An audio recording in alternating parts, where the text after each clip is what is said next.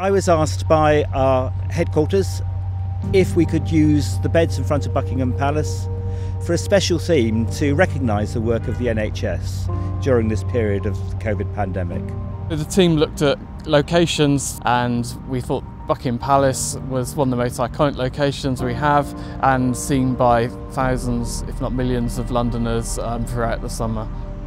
We wanted to replicate, of course, the colours of the NHS, the blue and the white, and it's something that had to be quite resilient and last the whole of the summer. The NHS bed is made up of a background of succulents, water-resistant succulents, sedums, echeveras, and the letters are made up of a white semperforms begonia, which raises them above the background to get a 3D effect.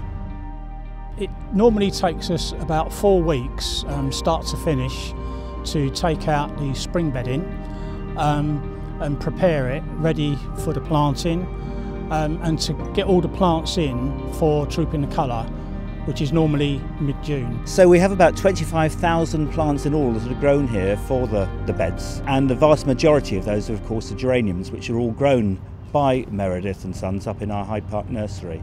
But you'll also see this year that we've got an edge of geranium with a very light colour leaf, and we've also included blue heliotrope, people call it cherry pie because of the wonderful scent, and salvia, Queen Victoria.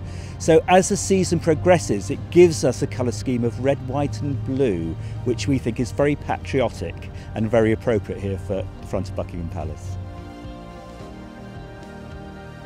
And happy birthday, NHS. Happy birthday, NHS. Happy birthday, NHS. Happy birthday, NHS.